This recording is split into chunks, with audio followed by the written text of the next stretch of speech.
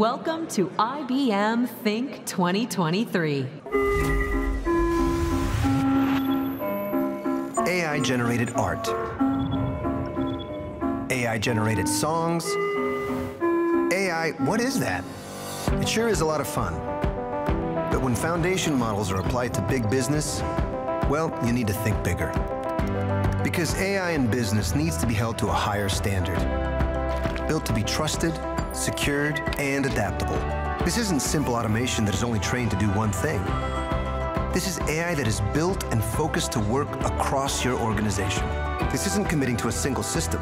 This is hybrid-ready AI that can scale across your systems. This isn't wondering where an answer came from.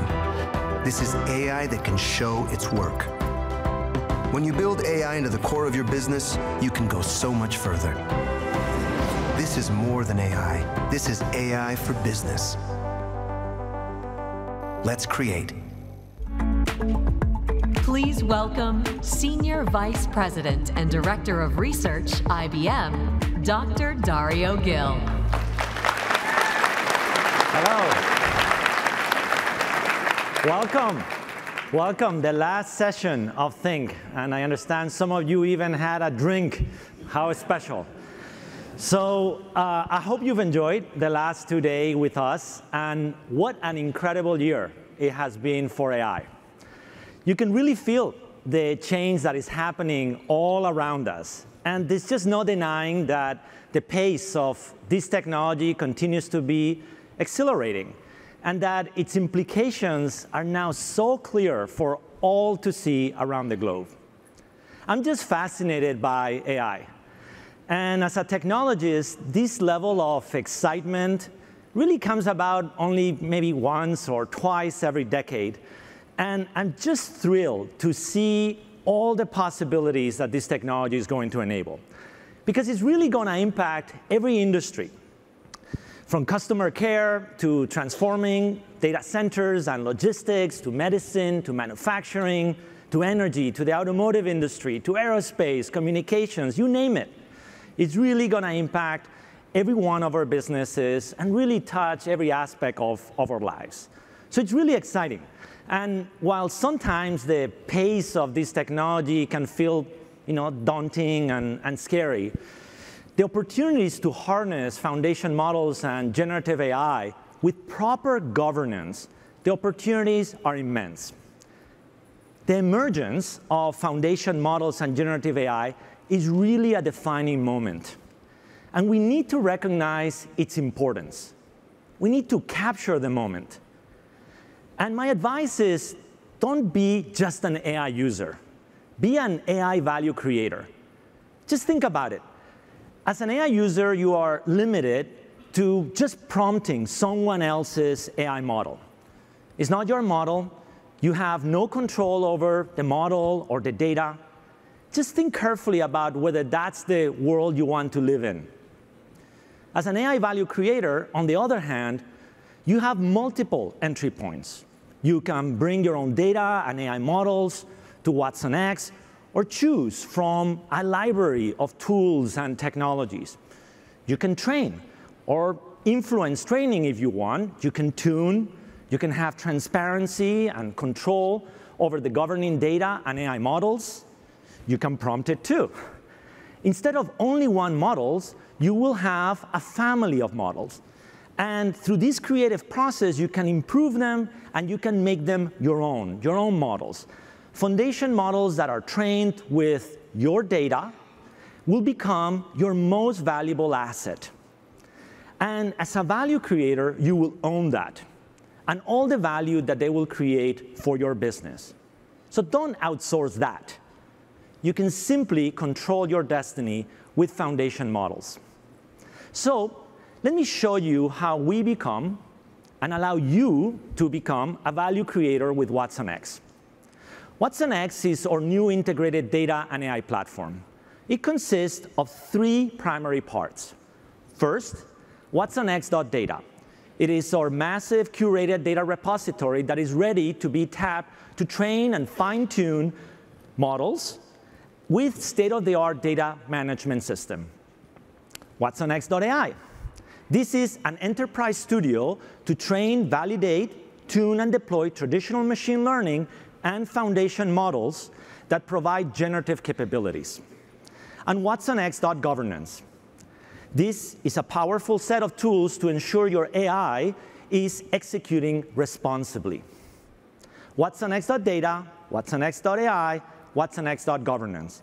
They work together seamlessly throughout the entire life cycle of foundation models.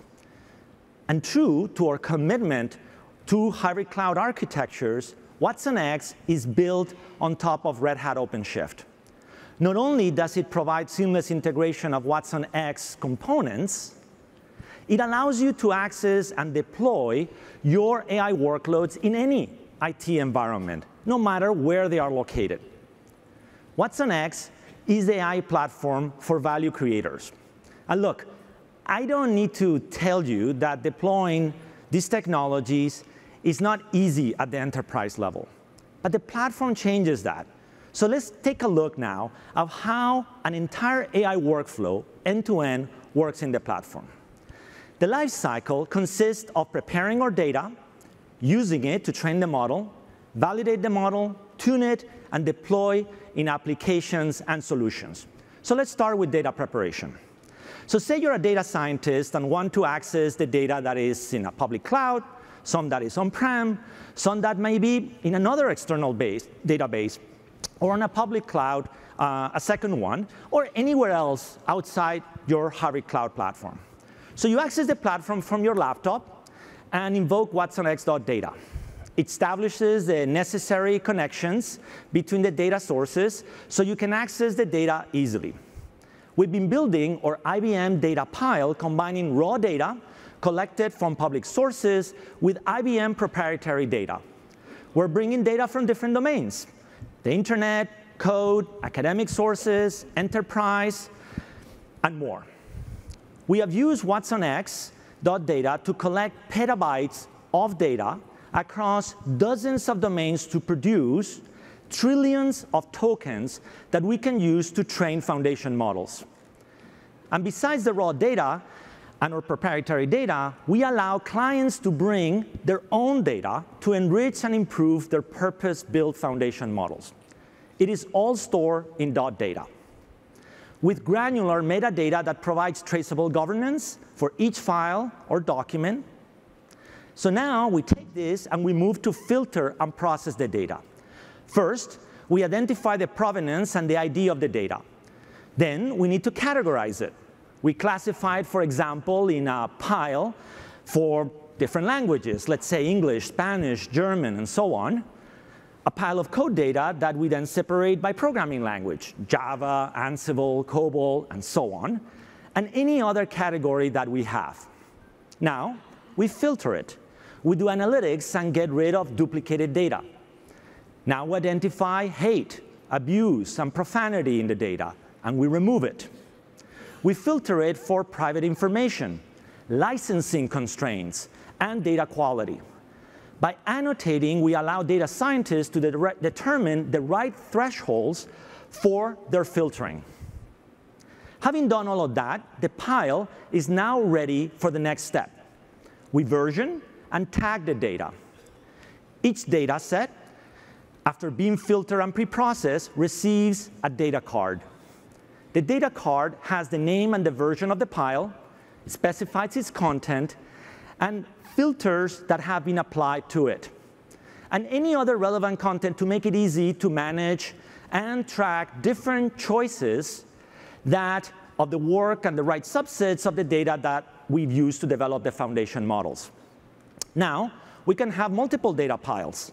They coexist in .data, and access to different versions of data for different purposes is managed seamlessly. So we're now ready to take the pile and start training our model. This is step 2 in our AI workflow. So we move from .data to .ai and start by picking a model architecture from the 5 families that IBM provides. These are bedrock of models, and they range from encoder-only, encoder-decoder, decoder-only, and other novel architectures. So let's pick the encoder-decoder sandstone to train the model. and pick a target data pile version from the piles that is in .data. .ai allows training with computing resources across the hybrid cloud. In this case, it runs on IBM Vela. Vela is a first-of-a-kind cloud-native AI supercomputer that we built last year. It gives you bare metal performance in the cloud with a virtualization overhead that is less than 5%. And we're making it available as a service. watsonx.ai autoscales the resources for the training being done. And the first thing that we need to do is to tokenize the data according to the requirements of the model.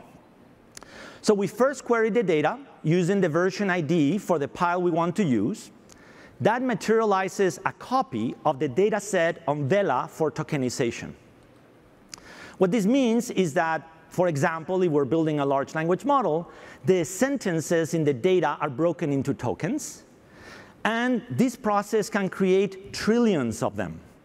And we use the tokens to train the model. Now, training is a very complex and time-consuming task. It can require dozens, hundreds, even thousands of GPUs and can take days, weeks, and even months. Training in Watson.ai takes advantage of the best open source technology out there to simplify the user experience. Built on Codeflare, using PyTorch and Ray, it also integrates Hugging Face to bring you a rich variety of open formats. Once training is done, the model is ready for validation. So for each model we train, we run an extensive set of benchmarks to evaluate the model quality across a wide range of metrics. Once the model passes all the thresholds across the benchmarks, it is packaged and marked as ready for use. For each model, we create a model card that lists all the details of the model. We will have many different models, trained on different piles, with different target goals. Next, we go to watsonx.governance to combine the data card that has the detailed provenance information for the data pile that was used for training with the model card that has the detailed information on how the model was trained and validated. Together, they form a fact sheet. This fact sheet is cataloged in .governance and all the other fact sheets for all the models that we have available for use. Now, let's go on to tune the model that we just created. And what we mean by that is to adapt it to new downstream tasks, which is the basis for the large productivity gains that is afforded by foundation models. So say, in this case, you're a different persona. You're the application developer. So you can access watsonx.ai and start by picking a model from the catalog to work with. We have a family of IBM models specialized for different domains. But we also have a rich set of open models because we believe in the creativity of the global AI community and in the diversity of models it offers. And we want to bring that to you. In this case, we picked Sandstone.3b from the IBM language models, which is the model that we just trained. We set up the options for tuning, the tuning approach.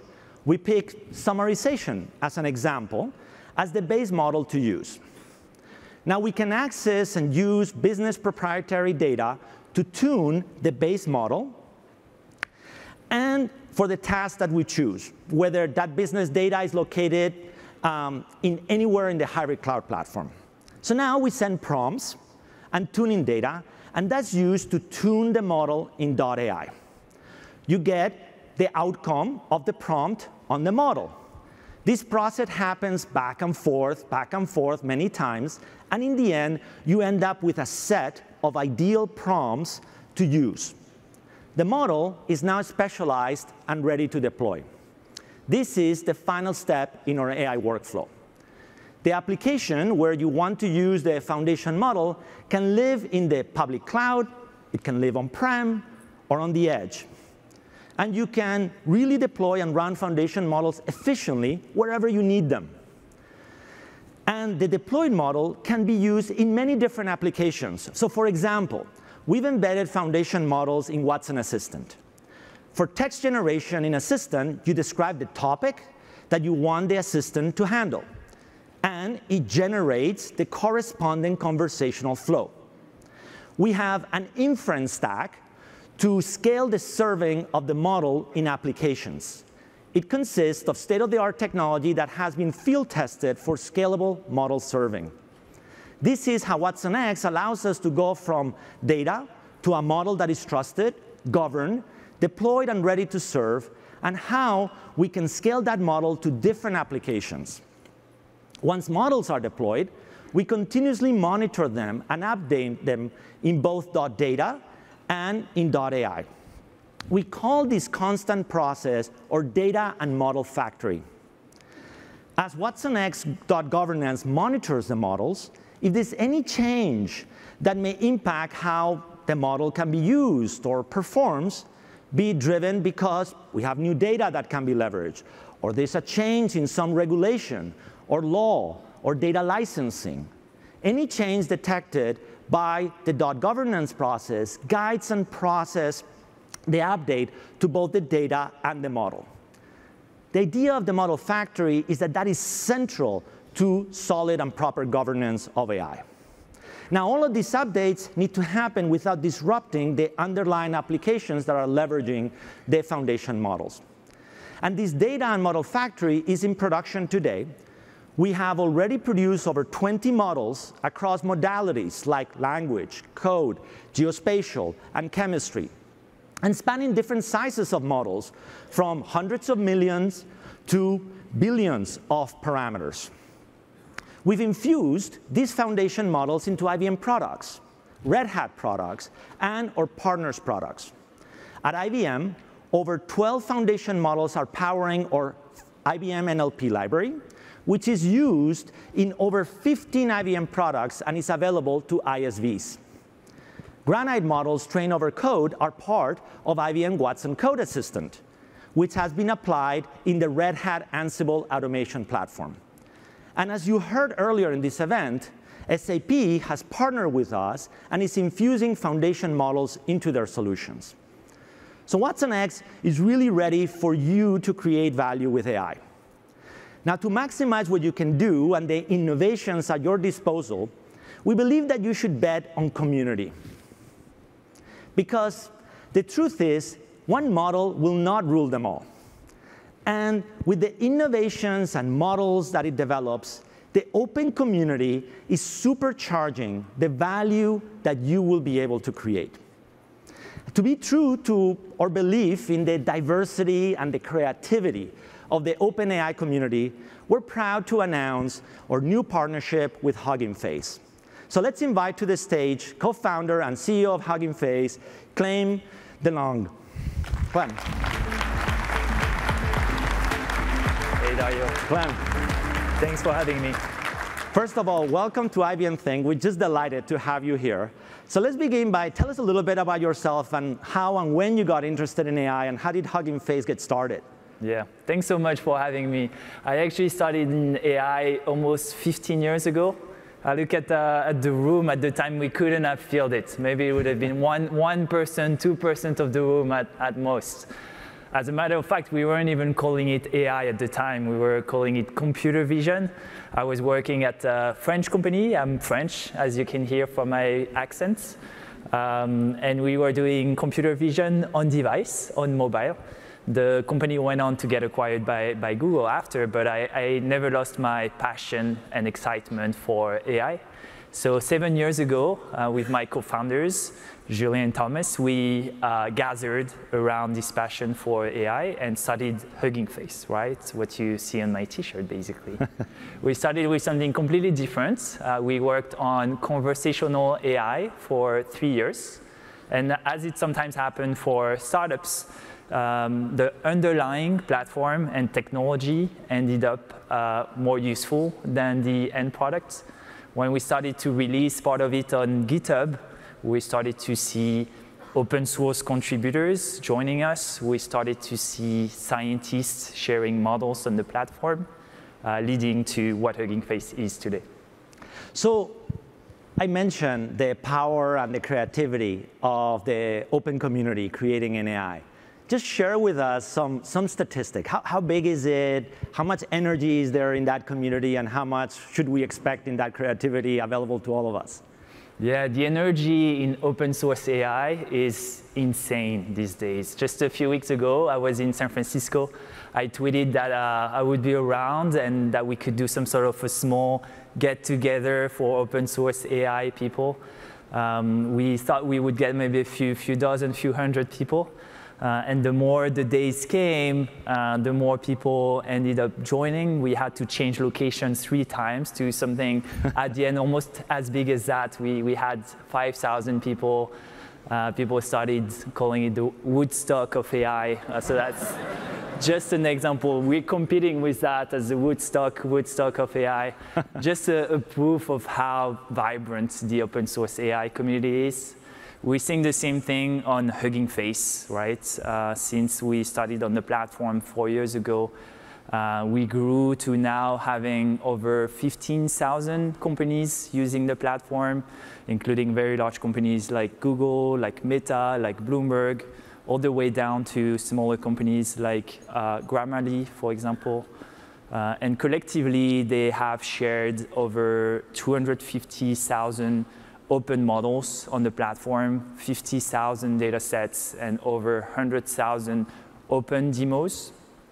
Just last week, 4,000 new models have been shared on the platform. So that shows you kind of like the magnitude and energy in open source AI community.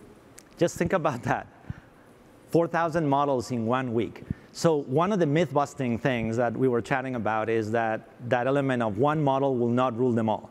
Right? There's going to be a huge amount of innovation that is happening from so many sources. So perhaps you could share with us, what are some examples of innovation that you've seen? We've seen scale, but what are some examples that really caught your eye or you thought were particularly powerful? Yeah, I mean, it's interesting because since the release of ChatGPT, right, and some people have said, okay, ChatGPT is the model to rule them all, 100,000 new models have been added on Hugging Face, right? And obviously, companies, they don't train models just to train models, right? They would prefer not to do it because it costs money to train models. But the truth is, if you look at how AI is built, when you can build smaller, more specialized, customized models for your use cases, they end up being cheaper, they end up being more efficient, and they end up being better for your use case, right? Just the same way every single technology company learned how to write code, right? And to have a different code base than their competitors or than companies in other fields. We're seeing the same thing for AI, right? Every single company needs to train their own models, optimize their own models, learn how to run these models at scale. Every single company needs to build their own ChatGPT, because if they don't, they won't be able to differentiate. They won't be able to create the unique technology value that they've been building for their customers, and they'll lose control, right, if they start outsourcing it. So that's what we're seeing on Hugging Face and in the ecosystem as a whole. It's back to this philosophy of don't just be a prompt tuner user, right? Be a value creator with all of this. So let's talk about our partnership for a minute. Why are you excited about bringing the power of all of this community into Watson X in the context now of an enterprise need and meeting the needs of our clients that are here or listening? Yeah, obviously, Hugging Face and IBM share a lot of the same DNA, right, around open source, open platform, kind of like providing extensible tools for companies. For me, one of the most iconic collaboration partnership of the last decade is IBM plus Red Hat. And hopefully, we're just at the beginning of it, but with this collaboration, we can do the same thing for AI.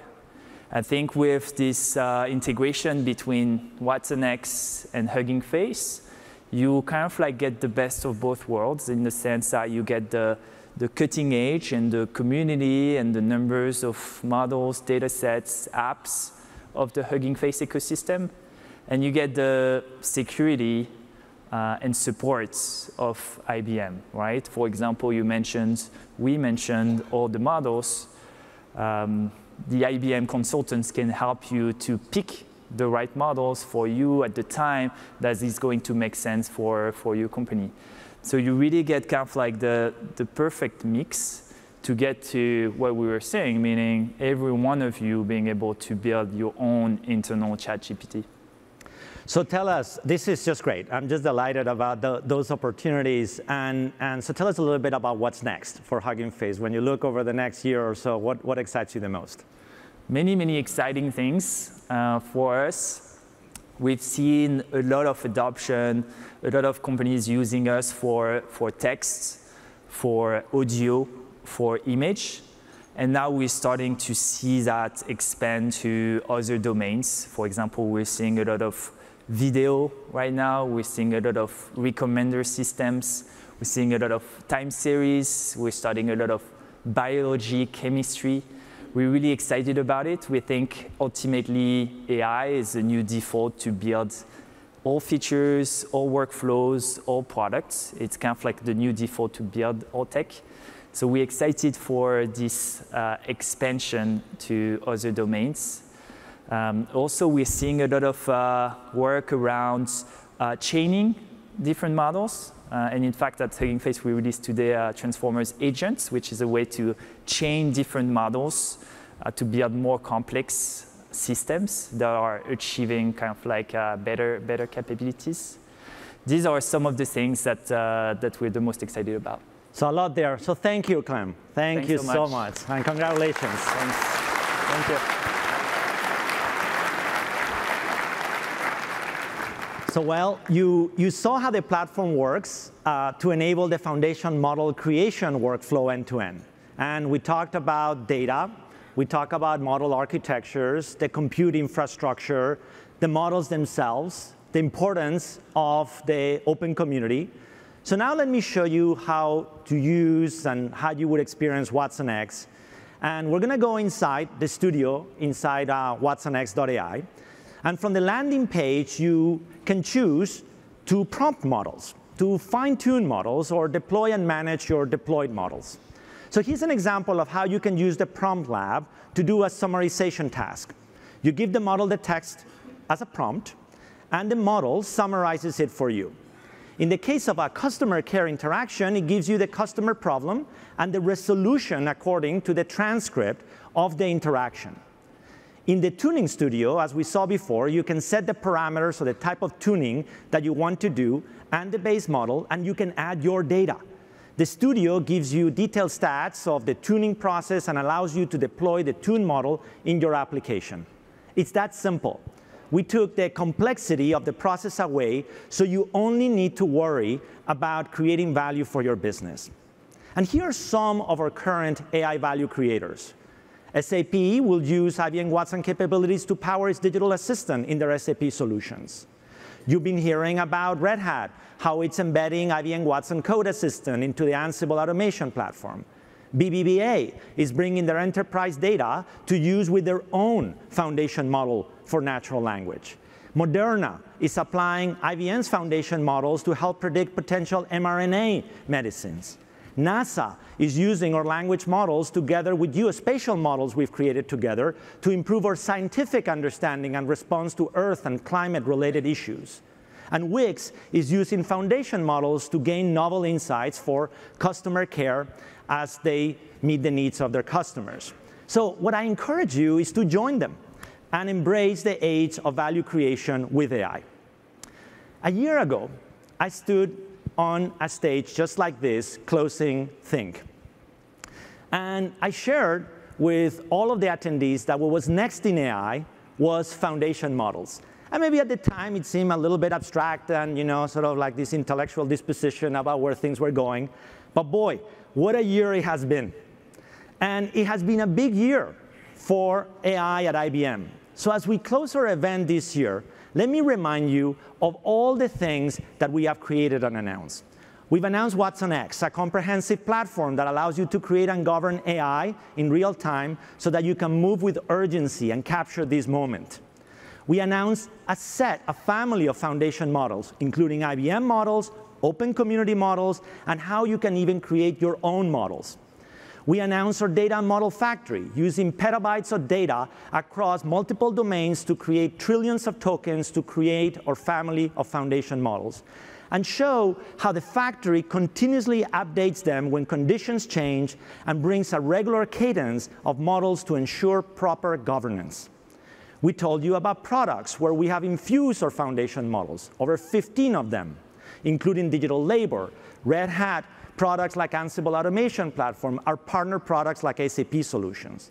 We announced important collaborations to advance AI and bring it to the enterprise, Hugging Face, and long-standing collaborations and initiatives like PyTorch and Ray. We showed you some of the organizations that have become AI value creators with us. We're bringing IBM Vela, or cloud-native AI supercomputer, to train foundation models with bare metal performance while giving us the flexibility of the cloud. And we announced that we're making it available as a service. Last year, we launched the Telum in Z16. It's an engineering marvel, and IBM's first processor to have on-chip accelerator for AI inferencing. It can process 300 billion inferences per day with 1 millisecond latencies.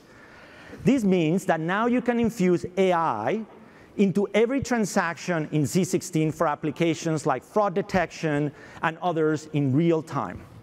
Using the same core architecture as Telum, we built the IBM Research AIU, which is optimized to give superior performance for foundation models and enable with the Red Hat software stack. And at IBM Research, we are incubating powerful AIU systems designed and optimized for enterprise AI inference and tuning. So a truly fantastic year, and this is just the start of all the amazing things that we're building and developing for you and that we will be sharing with you in the coming years. So today, more than ever before, it's important to have a business strategy in AI. And in closing, as you think about how to harness foundation models for your business, let me offer you some tips to consider. First, act with urgency. This is a transformative moment in technology. Be bold and capture the moment. Second, be a value creator. Build foundation models on your data and under your control. They will become your most valuable asset. Don't outsource that, and don't reduce your AI strategy to an API call. Third, bet on community. Bet on the energy and the ingenuity of the OpenAI community. One model, I guarantee you, will not rule them all.